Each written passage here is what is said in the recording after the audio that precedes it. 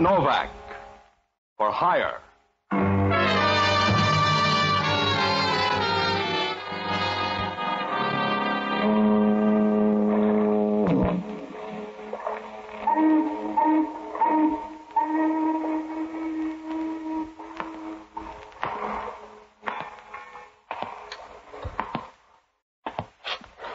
Sure, I'm Pat Novak.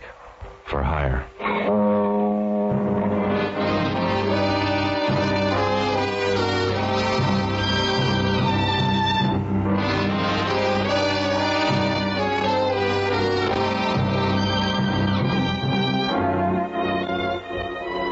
That's what the sign out in front of my office says. Pat Novak for hire. It's about the only way to say it. Oh, you can dress it up and tell how many shopping days there are till Christmas.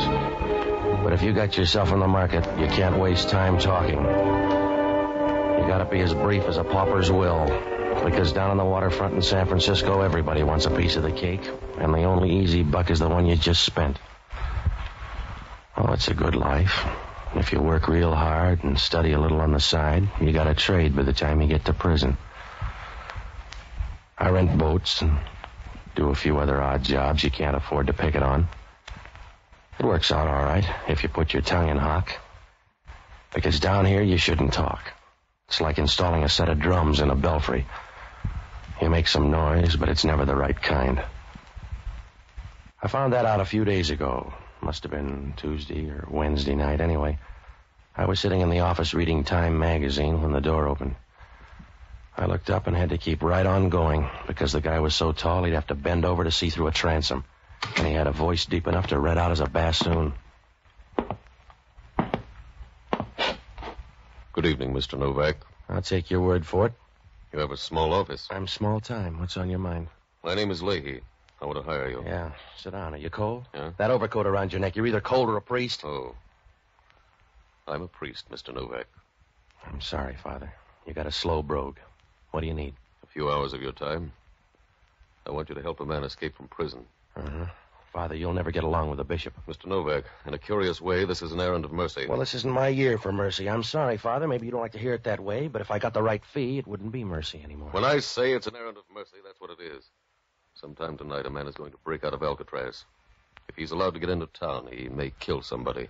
You want me to stop him? That's right. And if he doesn't kill anybody, he can still be shot down by the police. Well, that's the percentage, Father. If he comes off that rock, he knows that. Stop worrying about him. If you could bring him to me, I know I can talk him into going back. Tell headquarters they'll do the same thing. If I did that, I'd break a promise. This is the only thing I can do. Will you help me? Yeah, I suppose. How do I pick him up? Tread water in the bay till he comes by? He's due in at Pier 19 sometime tonight. When he comes ashore, bring him to me. I'll be waiting at the ferry building. Yeah, well, suppose he doesn't want to come. Suppose he wants to party. How am I going to get him there? I don't ask you how to say the beads. If you're any good, you'll get him there. But you don't want him in sections. I want him all at once, Mr. Novak. I wouldn't ask you this if it weren't important. But I gotta help him. He's one of my boys. Yeah, sure. What's his name? Joe Feldman. Feldman? Yeah. If I don't worry about the spelling, you don't have to either. He's one of my boys. Slow down. Nobody's pushing you, Father. I don't know when he's due, but I'll be at the ferry building from 8 o'clock on. Yeah. I only got one worry. Huh? Is there really a guy named Father Leahy? I suppose you'll have to take a chance on that. Yeah, well, it's a big chance. You come in here with a story anybody can see through like a screen door, and I'm supposed to buy it. You could dig up a collar. What happens if you're a fake? Just try to guess right. Suppose I don't. Then you're in the same spot Pontius Pilate was. Good night, Mr. Novak.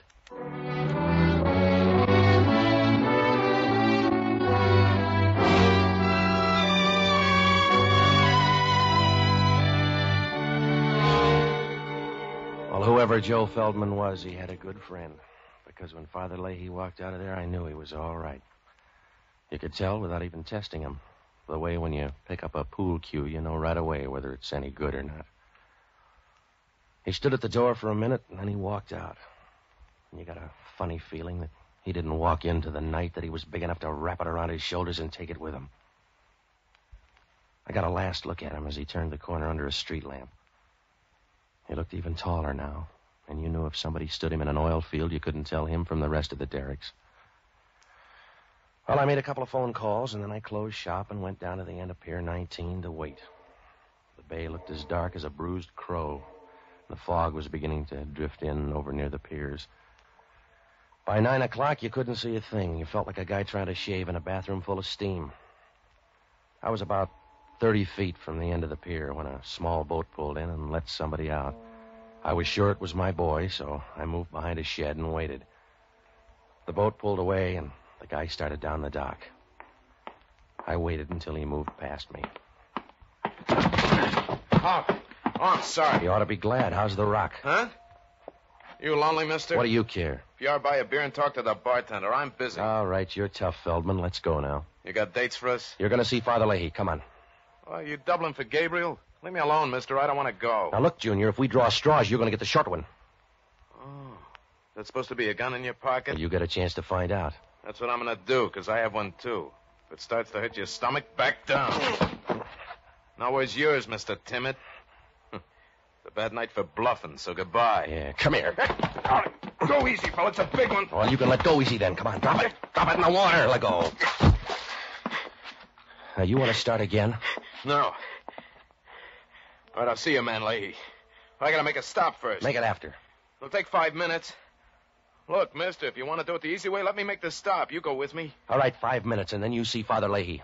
Suit yourself. I doubt if I'll make heaven, but if you want to run interference, it's all right with me. If you need the credits, you need the credits.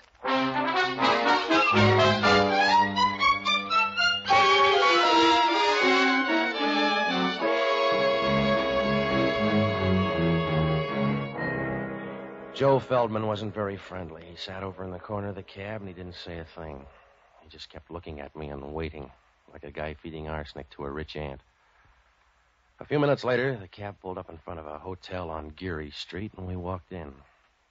One look at that lobby, and you got the idea. The place was about as cozy as an abandoned mine shaft. Over by the wall, there was an old mohair couch, and the legs on it were so warped pretty soon it was going to look like period furniture.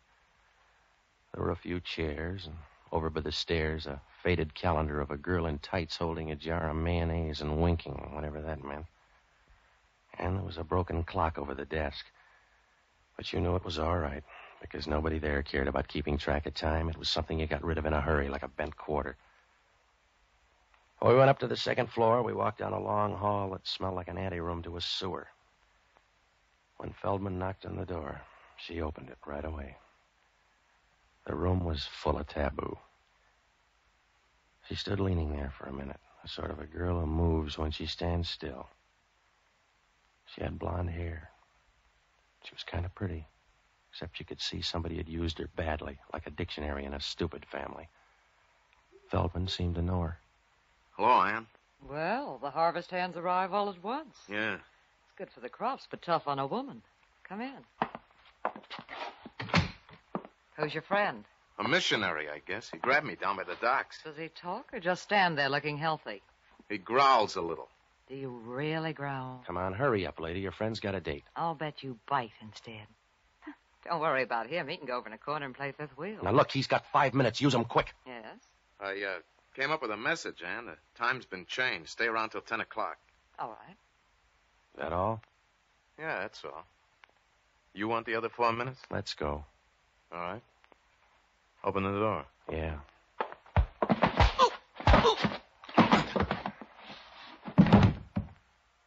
You didn't open it fast enough.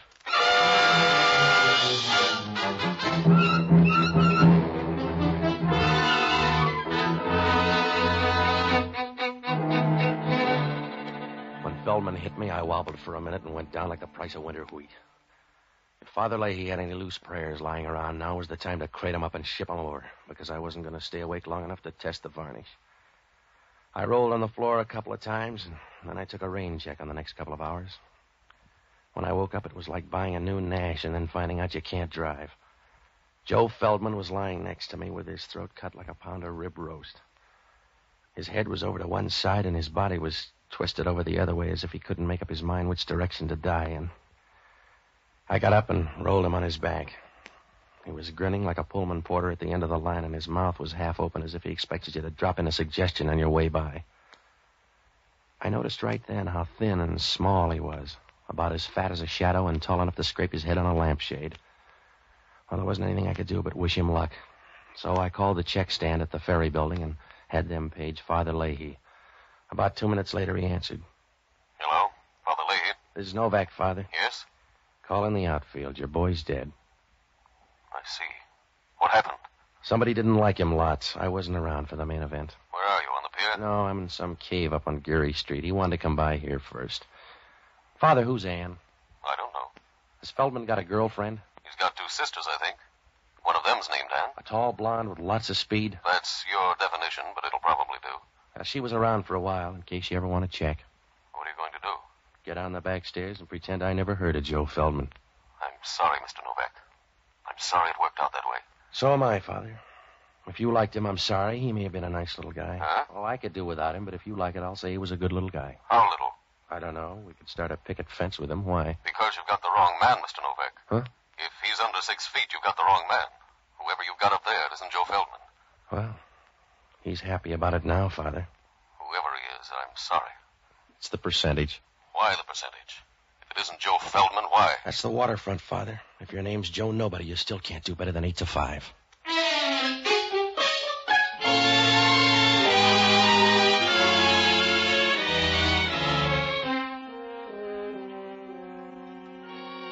At least Joe Feldman was smart. If you're going to get your throat cut, it's a good time to send in a substitute. As soon as Father Leahy hung up, I knew hanging around that hotel was going to be a waste of time, like sending MASH notes to a bearded lady. If I couldn't prove the guy was alive, they were going to charge extra down at the desk. And if Hellman down at Homicide ever found out I brought the guy up here, I'd have about as much chance as a bottle of scotch at a cocktail party. So I picked up my hat and started for the door. I looked at him once more, but he wasn't going to say goodbye, so I started out. Whoa. Oh. Hello, Hellman. Expecting me, Novak? No, I'd have rolled him first. Yeah. Invite me in. Crash the party, Hellman. You'll be more at home. All right. He sure looks lazy. Who is he? He's supposed to be Joe Feldman. But Feldman let him do the hard work. They must be good friends. You better check. I don't know the guy. Yeah, help me roll him over. There. Here's his wallet. You let me have it. You're going to break your fingernails. Give it here. All right. Yeah. No money in here. You going to drop the case? Here's his card, Mike Greeley. Oh. Didn't he like you either? You're wearing out the rug, Hellman. I don't know the guy. You brought him up? I checked at the desk. Well, check on who left then. I brought him up here on a phony lead. Why? Because I was hired to tow him around. He liked the room, so we dropped by. And he cut himself shaving? I wasn't around. There was a girl here for the handshakes. Oh. What kind of girl? I don't know, Hellman. How many kinds are there? Her name was Ann. She had a fast pulse. That's all I know. You must know more than that. If you don't, you'll never get a lawyer. I won't need one. You'll save money at least, because you got a real hole this time, Novak. We get a phone tip and find you in the murder room. You got half a story, Hellman. I know, but I'll get the other half. Until then, you're under technical arrest. It's practically the real thing. You got a technical head, Hellman. I wouldn't tip myself off. Somebody else would. Walk around, Novak, and tire yourself out. Because you'll wind up sitting down. In the meantime, I'll have you tailed. Your men couldn't follow a moose through a revolving door. Now, look, Hellman, I'm going to double back. This guy's a phony lead. I was supposed to meet a guy named Joe Feldman, but he never showed up. He didn't? No. I got a dead copper to prove he did. Your boy, Joe Feldman, killed a sergeant named Grubb at the Gold Rush Club a half hour ago. You better start that walk, Novak.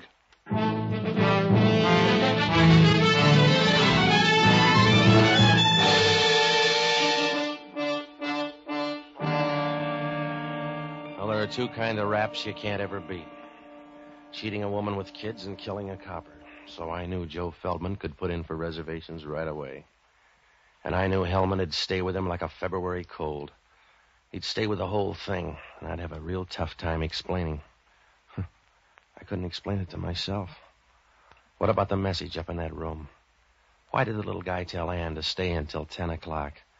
Why did he get off at Pier 19 instead of Joe Feldman? Once he got there, what was Feldman doing at the Gold Rush Club, and why did they spot him so fast? Well, it pointed to one thing, a police tip-off, but that's as far as I could go. On the way down, I stopped at the desk, and I asked the clerk to see the register. He pushed it over toward me. It was a dirty brown thing that looked like an old tortilla somebody had left behind. It didn't do any good. The registration was a phony. Well, I had to do something in a hurry, so I looked up the only honest guy I know, an ex-doctor and a boozer by the name of Jocko Madigan. He's a good man, and he used to be a smart one, too. And still he started chasing a jigger of beer with a glass of whiskey. I finally found him in the Pied Piper room arguing with somebody about the words to Annie Laurie. Ah, Patsy. A drink for Mr. Novak. Something cheap but impressive. Oh, stop it, will you, Jocko? You going to be drunk all your life? Yes, it's only a matter of willpower, Patsy. I'm probably the only man in the world who intends to carry a hangover into eternity. Well, stop long enough to give me a hand, will you? I'm in trouble. Of course you're in trouble. You'll always be in trouble because you can't recognize it, Patsy. You're fuzzy, Jocko. You have the social outlook of a bull with a hot foot, and there's no hope for you because if from time to time a moral feeling does sweep over you, you mistake it for influenza and go to bed. All right. Oh, you try hard enough. You go through the motions, Patsy, but you never get anywhere. You go stumbling through life doing a tight wire act on a rubber band. You're always in the middle. Will you listen to me? It's because there's no variety in your life. You won't allow it. You're a broken-down banjo, not a very good instrument to begin with. And to make matters worse, you allow everybody to come along and pluck the same string. All right. Are you all through now, Jocko? Yes, you sound angry. I think you have a bad disposition, too. What kind of trouble? Well, I tried to help some guy out of prison tonight. You got drunk and thought you were the parole board? No, I did it for a good guy, a priest named Leahy. Yes? The guy was already out, and Father Leahy was trying to hurt him back without getting shot, but this guy Feldman didn't want to play. Another drink will clear this up for me. I picked up the wrong guy. I took him to a Geary Street hotel. I napped a while, and they cut him up like a piece of parsley. Sounds like a gruesome hotel. The dead guy's name is Mike Greeley. I don't even know who he is. Well, this is no time to start building a friendship anyway. Who is in the room? Some girl. She may be Feldman's sister. Would she kill a man? Well, if she did, he'd be crushed to death. No, I'm sure somebody else came in that room. You better talk to Feldman. Well, he's a hard man to reach. A sergeant almost made it tonight. Feldman shot his way out of the Gold Rush Club. That's one way to get out of a nightclub. Well, Hellman steamed up, so you got to help me, Jocko. You'd better look up Father Leahy. You'll probably be electrocuted, and if you are, he may have some drag. I want you to go down to the Chronicle morgue and pull the clips on Joe Feldman, will you? Get everything you can, and then hit the horse parlors. Find out what they know about him, huh? Maybe he's a heavy drinker. I'll check the bars. Jocko, wake up and get on there. If I don't pace Hellman on this thing, I'll be a dead pigeon. What am I supposed to do? I don't know. You might start cooing. Good night, lover.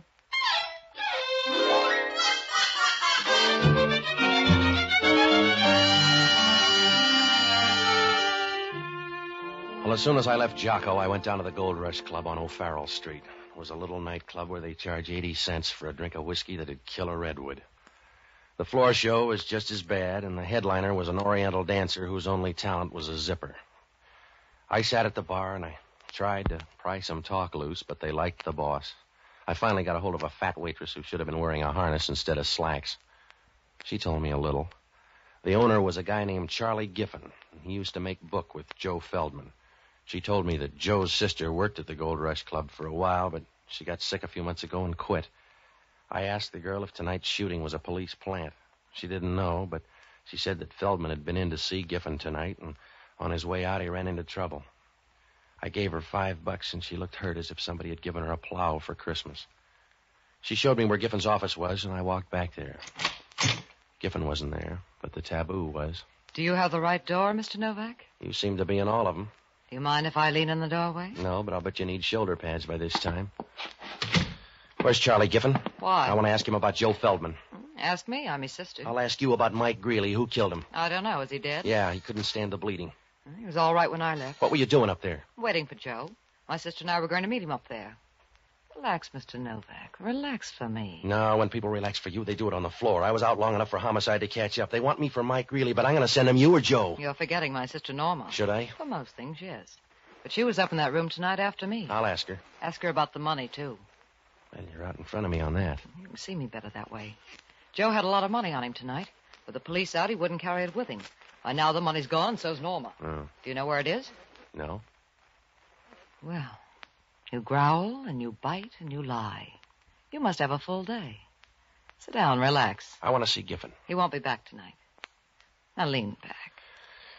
That's it, Patsy. Well, you really want that money. I can split a motive. Can you split it 90-10? If you can't, you better get your breath back. I won't need it. I don't want to talk anymore. Come here and make me stop. Over close. If I get any closer, I'll be on the other side of you. Yes. Patsy, You ought to get time and a half, darling. Hello, Ann. Thought you were coming in to curl up with a good book. Mr. Novak came by full of questions. This is Charlie Giffen, Patsy. I got some questions for you, too, Giffen. Well, ask him down the bore of this gun. Over by the desk, Novak. Did you lose that knife, Giffen? By the desk. That's it. Where's the money, Novak? I gave her the last report. Where's the money? Joe gave it to somebody? Try the Red Cross, mister. You got a tender face, Novak. Now get out of this club before I slap on a cover charge.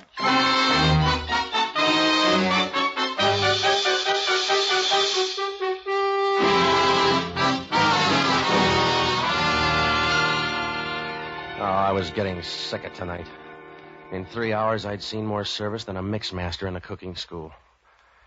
When I left the Gold Rush Club, I dropped by headquarters. Hellman had nothing to show but his badge. They had a dragnet around the city for Joe Feldman, and they'd lined up the record on the dead guy in the hotel. He'd been a friend of Joe's before his trip to Alcatraz. There wasn't much I could do. If Homicide couldn't find Joe, I couldn't find him. So I looked up Norma Feldman in the phone book. She had an apartment out on the avenues, but when I called, there was no answer, so I tagged by my apartment to see if Jocko had left a message. When I opened the door, Norma was there, and she had a gun to keep her company. Come in, Mr. Novak. Yeah. I came up here to kill you. If you're Norma, the rest of the family's ahead of you. What's happened to my brother? I don't know. Please, what's happened to him, Mr. Novak? Well, if he killed a cop, he's hiding out. I know he didn't mean to do that, Mr. Novak. Joe's not that way. Somebody told the police he was going to be there. That's why I came up here to see you. Oh, put down the gun, huh? You can't shoot through the tears. Mr. Novak, if you know where he is, tell me. Make him give himself up. Make him stop hiding like a small, frightened animal. He looked big to that copper. Please. Please find him. You got... Yeah.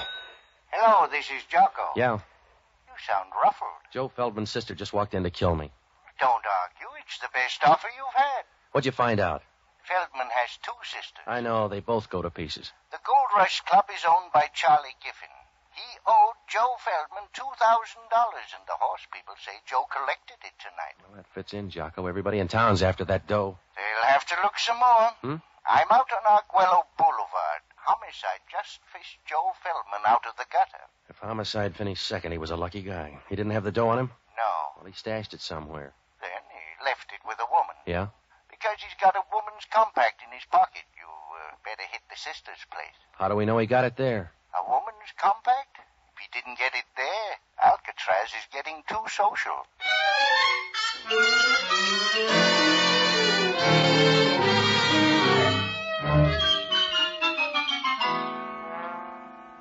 Well, the minute Jocko hung up, things began to fall into place. But I knew the last piece was going to pinch somebody hard. If the Feldman blood was going to turn bad, Father Leahy was a good man to send in, so I called him. He was out, but I left word for him to get out to Norma Feldman's apartment. Norma and I left, and on the way, we picked up Hellman. When we got out to her place and started up the stairs, we could hear people moving above. There was no point in trying to keep quiet, because Hellman was creeping up the stairs like a stallion with a broken leg.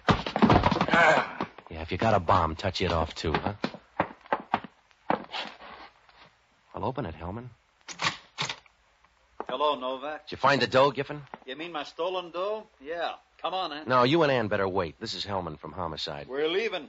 You better move, Novak. Not until you settle a murder rap. Can you pay it off that fast? I can do it on the way to the door. Oh, wait a minute. Point the gun at Hellman. He's official. I can tag you both, so move away, you two, Norma. Ann and I are leaving. Look, Giffen, Homicide gobbles up nightclub big shots like you. You're nothing to me, copper. Move away. You got the hammer. Use it and come on through. All right, I will, copper. Hey, Yeah, you need a refill, Giffen. That's right, darling. Hand him your gun. Ann, you couldn't have done that. You couldn't have taken him out. All right, say they fell out. You better take him for murder, Hellman. You little bum. That leaves you all the money. I can spend it, darling. Well, you better do it fast, then. Grab him, Hellman. Yeah, I got him. Oh, you can book him for both murders. My Greeley and my brother. I'll testify and I'll ride there in a cab on your dough, Giffen. Yeah.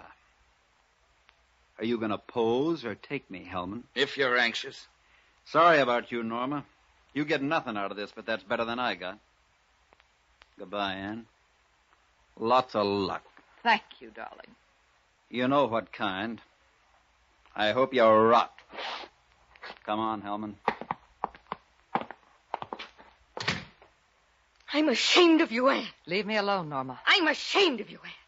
What you did to Joe, I'm ashamed of. Leave me alone, Norma. I'm sick, you know that. I didn't know how it was going to work out. Poor Joe was trying to help you when you got greedy. He was trying to help you. That's the only reason he came out. You let this happen. I told you I didn't know how it was going to end. I thought they'd get him and take him back again. There's no good in you, Ann. They couldn't find good in you anywhere. You let that happen to Joe. You stood by and watched him walk into something like that. All right, I stood by. What can we do about it now except weep, and that won't help him. But hating you will. That'll help Joe a little. I'm here at least to hate you for the short time left. Please, Norma. Giffen told you to spend it fast. Well, you better spend it fast. Ask him at the hospital if that isn't so. What do you mean? Ask him out there what you've got. They told him. You ask him what you've got. Ask him what's tearing you to pieces. Ask them, they'll tell you. They'll tell you you've got cancer. Norma, please. They'll tell you cancer. Ask them, they'll tell you you're full of it. Now spend your money. Spend your money and see that it lasts as long as you do.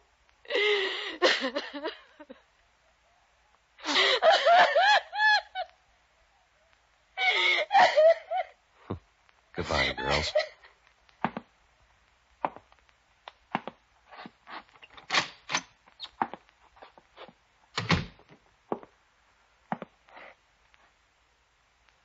Hello, Mr. Novak.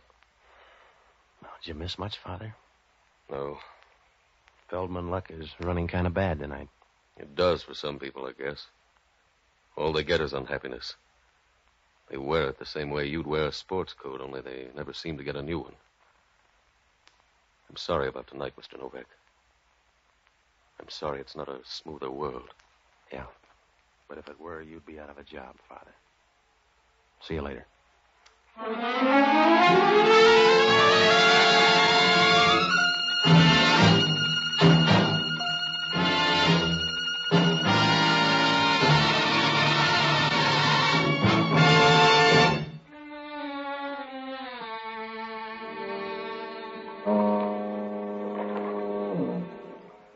If you get a bad first break, you never run the table.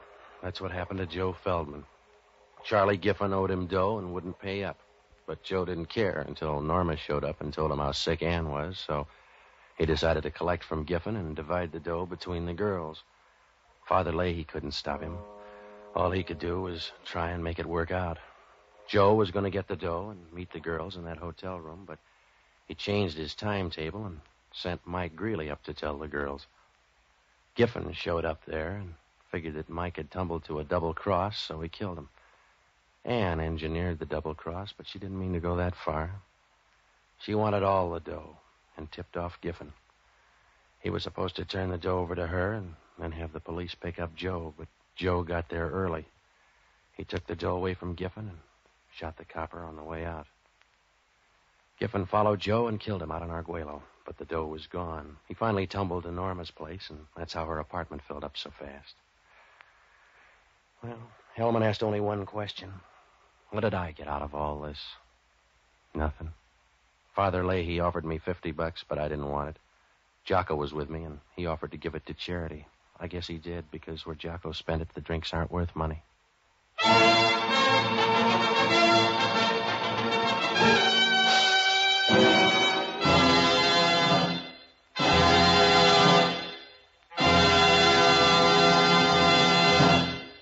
Pat Novak for Hire was previously released by ABC, the American Broadcasting Company, for listeners in the United States, and rebroadcast for our men and women overseas.